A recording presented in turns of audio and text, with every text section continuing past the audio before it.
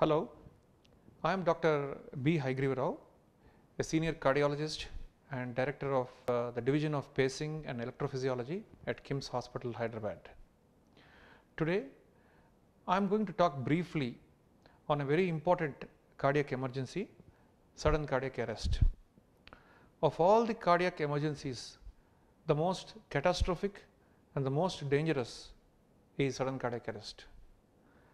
Briefly, many of us would have seen when somebody is sitting amongst us, talking to us, suddenly falls down, loses consciousness, and within a few minutes loses his life. This is typically a case of sudden cardiac arrest, which is defined as any patient who is not having any major problem to expect death, suddenly falls down and loses his life. Now, as the scenario suggests, what is most important for this clinical syndrome is to prevent the occurrence of sudden cardiac arrest, because sudden cardiac arrest leads to sudden death, and that is terminal. If you go back and see, in India, the data is sparse. Around 2012, we undertook a study and published in the International Journal of Cardiology, and we found that of all deaths, 10% of all these deaths are sudden cardiac deaths. So that is a huge burden, and we found that this percentage is approximately similar to that in the Western countries, but number wise it is much more. The common causes of sudden cardiac arrest are unknown underlying coronary artery disease. Patients who have diabetes, hypertension, high cholesterol, who are addicted to smoking, and who lead a stressful life, these are all the coronary risk factors. These patients who have never got themselves evaluated may suddenly have a heart attack and a sudden cardiac arrest and may die suddenly. So, unevaluated or undiagnosed blockages in the coronary arteries are the most common cause of sudden death in our country.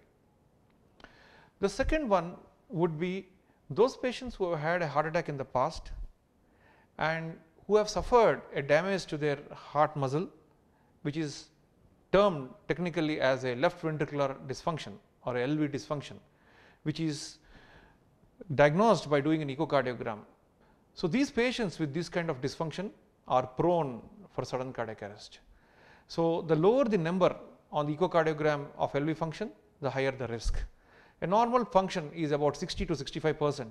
So, somebody who has a 30 to 35% ejection fraction on the echocardiogram is at a risk of sudden death.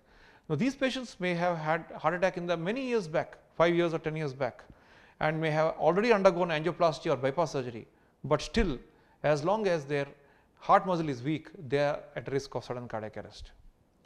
Third is patients who have weak muscle of the heart for any other reason apart from heart attacks, that could be for no reason. So, these patients are also at risk of sudden cardiac arrest. Lastly, some of the sudden cardiac arrests occur in very young people, in children and young age, 20 years or 25 years of age. Now, these patients are the ones who have an inherited disorders, genetic disorders which are prone for sudden cardiac arrest and sudden death. Some of the names are like a Brugada syndrome or a long QT syndrome. So, these are typically diagnosed by having a family history of people dying suddenly at young ages, or somebody can diagnose by their ECGs, which are very typical in those patients. So, all these different scenarios at different age groups which I have said, all can lead to sudden cardiac arrest. The presentation in all can be, number one, as a warning signal.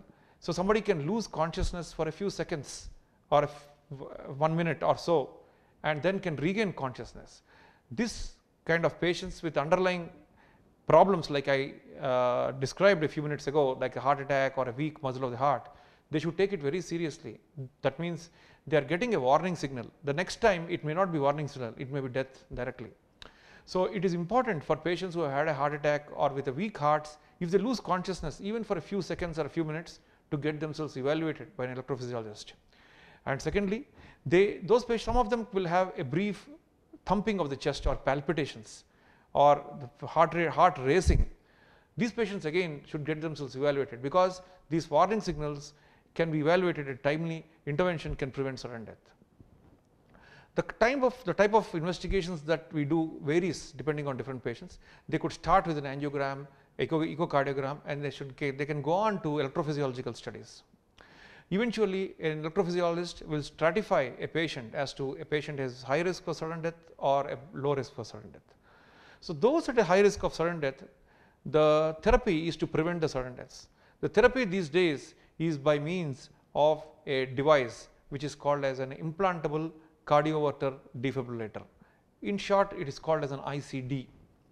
The patients who are at a high risk of sudden death, these patients are implanted by this device called ICD by an electrophysiologist.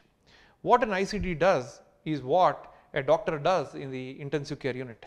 That is, when they have dangerous rhythms which can lead to sudden cardiac arrest, the ICD automatically detects it and delivers a shock, just like the defibrillator shock which the ICCU doctors give in the ICCU.